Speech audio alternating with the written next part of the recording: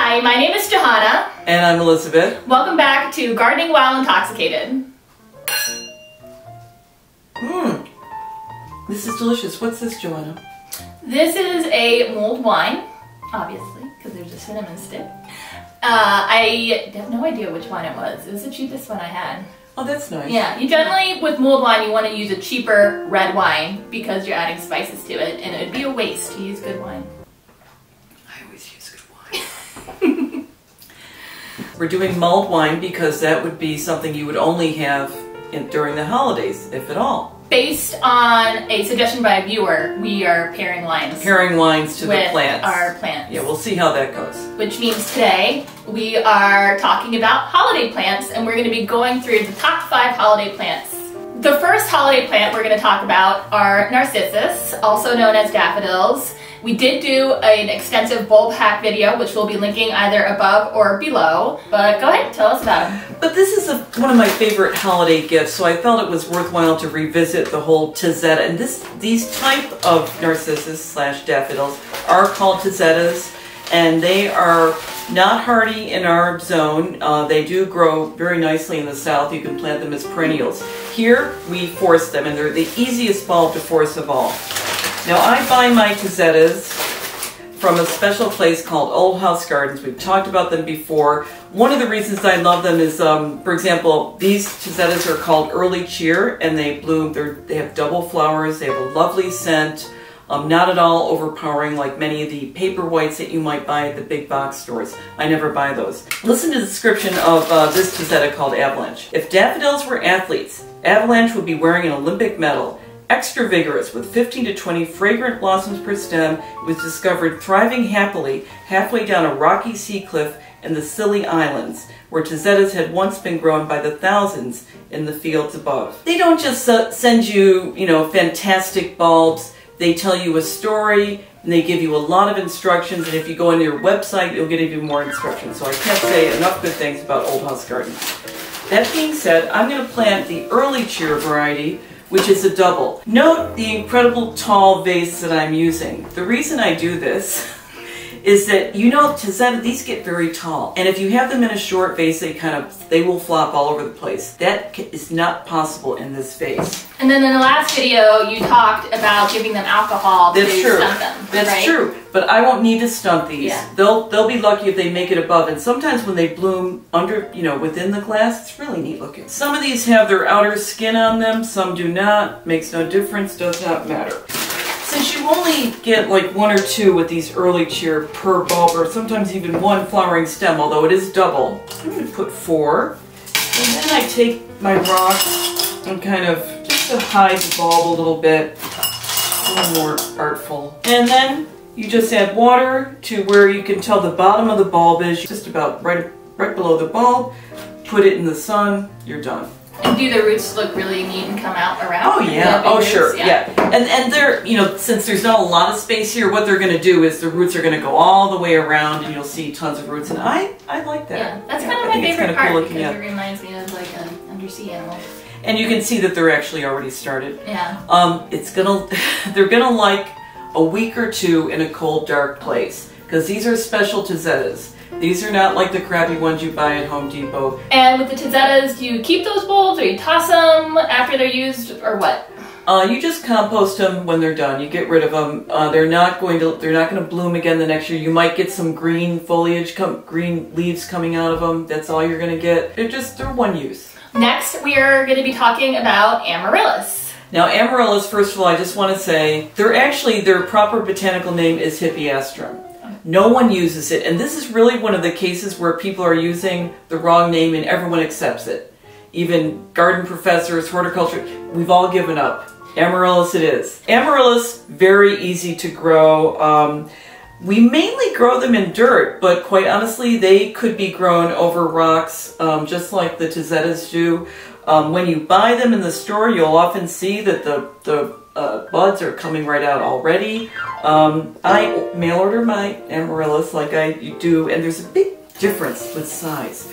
Now I mail order these, and these are just, these are called Wedding Dance. And I also have this potted, and this is the same as this.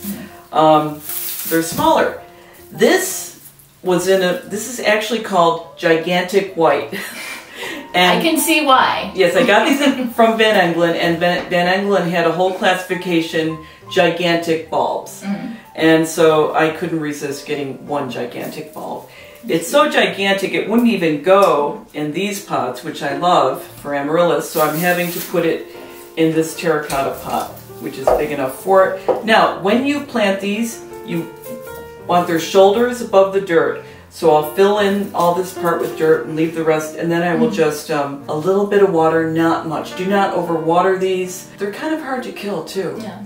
What I do with these too is that they get very tall, they have heavy stalks, they'll often get multiple. This obviously is going to have at least 2 blooming stalks. And so you want to, yeah, I think it might have 3 coming up. Oh, there's not one. Yeah, and that happens. Isn't that cool? That's cool. And you're going to want to place them in such a way that they might be, oh, like say if I have my glass vase of tazzettas, I'll put the amaryllis next to it. We have some pictures that show that. You can't really stake them. And so just lean them artfully against a window, against another plant, and they look really good grouped with other holiday plants as well. And then do you have to rotate them so the light still, none of that? Okay, all right. There's no need. And they all bloom at different times. Now this one is going to probably be in bloom by Christmas, I'm thinking, because you know we're still like halfway through November now. This one probably later. I've had them blooming well into February, so, and that's fun too. So you want to get a lot of different types. Some of them, and the website will tell you which ones are Christmas flowering and which ones will flower later. Like I said, John Sheeper's Van Engelen is an excellent, also Brent and Becky's bulbs. These are all over the place. Yes, they were actually all over the place last year. I heard about them, but it takes a while for these trends to kind of percolate into my consciousness. So this year, I sort of was looking around. I found this one online, but they also have them at Trader Joe's a lot cheaper. If you're going to get the waxed amaryllis, get them at Trader Joe's. Now I have this one, and I also bought, I just like the plain colors. We're showing a still of a green one I had that I actually like better than this red one. But this red one is fine. I don't find it offensive in any way. I have seen... There's some really obnoxiously they have Christmassy faces, and they're glitter, and yeah. It's been covered in wax. It's been treated or watered or something. I mean, I wish I knew what they do to these. It will grow with no care whatsoever. Doesn't need any watering, doesn't need any dirt. Just put it down, it'll come up. All my friends who have had these are also gardeners. So, of course, these are meant to be one use only, but that didn't stop my friends. They peeled the wax off, they put it in dirt. Sure enough, they grew roots.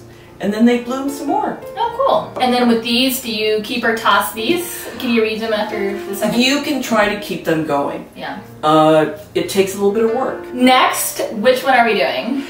We've been seeing this plant around a lot at the holiday times, and it is an adorable little plant. They call it frosty fern. It comes with a label that gives you absolutely no information whatsoever, except not for consumption, which I would have figured out anyways. But it's not a fern. And this is why we always recommend using botanical names instead of common names, because a common name would think that will mislead you, and when you have the exact botanic name, then you can look up this exact plant and find out its proper care. Now this plant is called Selaginella craussiana, and it's actually a type of moss. It's adorable. Okay, well, we're going to get rid of this totally useless label. It's told us nothing. Does it say tropical foliage? Who knows? And here's another thing about these holiday plants.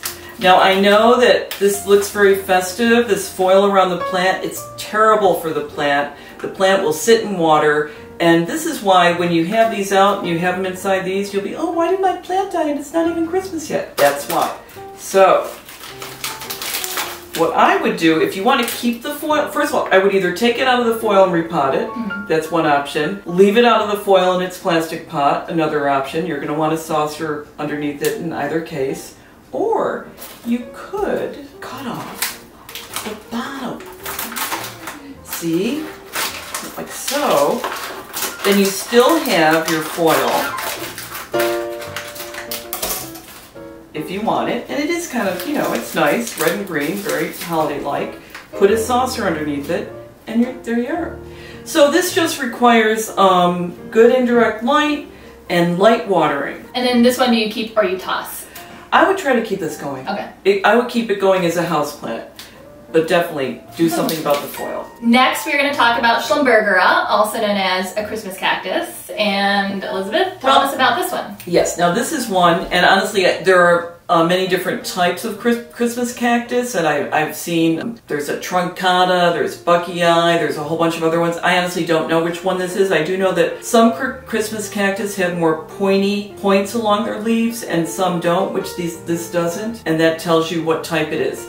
It doesn't really matter for our purposes, for the home gardener. Christmas cactuses are great because they generally bloom around Christmas time. I've had this one since 1987. They're very long-lived plants. That's the great thing about them. I'm sure many of you watching this also have had Christmas cactuses for decades. What they want, just ordinary houseplant care, light, water, decent light, doesn't have to be super bright, and watering. However, they do want it to be dark at night.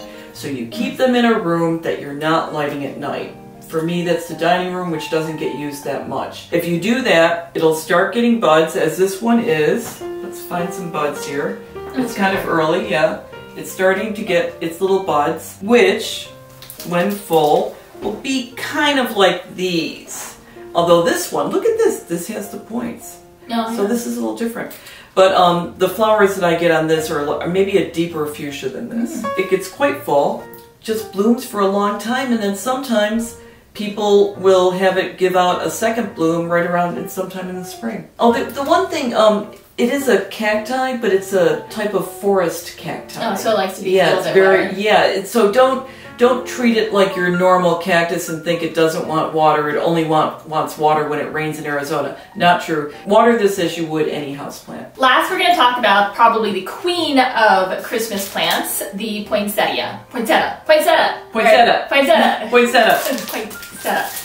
So, I haven't bought my poinsettia yet. I just grabbed this one from Trader Joe's just to talk about them a little. Just as I did with the other plant, the frosty fern, this decorative wrapping is the pits. Poinsettia, especially poinsettia, do not like sitting in water. They will die. Poinsettias often wilt and die for apparently no reason. They're not super easy plants to keep, so don't make it, don't handicap them by keeping them sitting in water.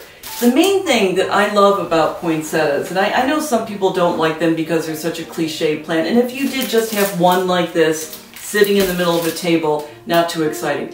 But you can have fun with poinsettias. They come in all different colors. I've seen double poinsettias. Some people put glitter on them. Some people do, but those, I don't go to nurseries that sell those. No. If you go to a reputable nursery, and here in Western New York, Mischler's and Lockwood's both have excellent poinsettia selections. I've even seen tree-form poinsettias. They're gorgeous. Well, in the wild, they are like little bushes, right? Right. Yeah. But these are specially trained tree-form. Just like a ball at the top. It's really cool looking. Yeah. And just have fun with them. Buy a whole bunch. Mass them. If you're gonna do poinsettias, go big. That's the way to do poinsettias. Like put 6 of them in your fireplace. There's a rumor going around that has been going around for decades that they are poisonous. However, they are in fact not poisonous, right? Well, unless you ate 2,000 leaves or something like that. Yeah. There's a one But I website think you would get sick if you ate 2,000 of anything. Yeah. So. Well, I think it's funny that one website, which maybe we'll link below, said that the study found that kids had to eat 500 to 600 in order to have any effects. So I just keep are they just feeding these kids? I know. Well, I'll eat one right now. And don't worry about them for your pets either. People are going insane about plant toxicity, and they're taking all the fun out of plants. I have 180 houseplants and 4 cats, and they're all still alive. I have lilies in vases throughout my entire house as we speak. I always have had them for the 20 years I've been living in this house with a cat. Nothing has ever happened. Yeah. I think your pets are a lot smarter than you give them credit for. Poinsettias. All right, do we keep or toss these? Well, I toss. You toss. I would compost them. They are not easy to keep as houseplants. Thank you so much for watching. Please subscribe if you want to be notified for future Gardening While Intoxicated videos. We are doing these once a month. You can find me on Instagram and YouTube at Lake Effect Plant Lover. And also, if you like our videos, please give us the thumbs up on YouTube, and also let us know about plant-related topics that you'd like us to take up in a future video. You can find me at EA Licata at Instagram. I blog regularly at gardenrat.com, and I also blog at gardeningintoxicated.com, where we also post these videos. Happy holidays! Oh, the penguin party house. Yeah! Oh, it's adorable. I know. love penguins. They smell good. Do they? Oh, yeah. Oh yeah, I think, I noticed it at the aquarium. Yeah.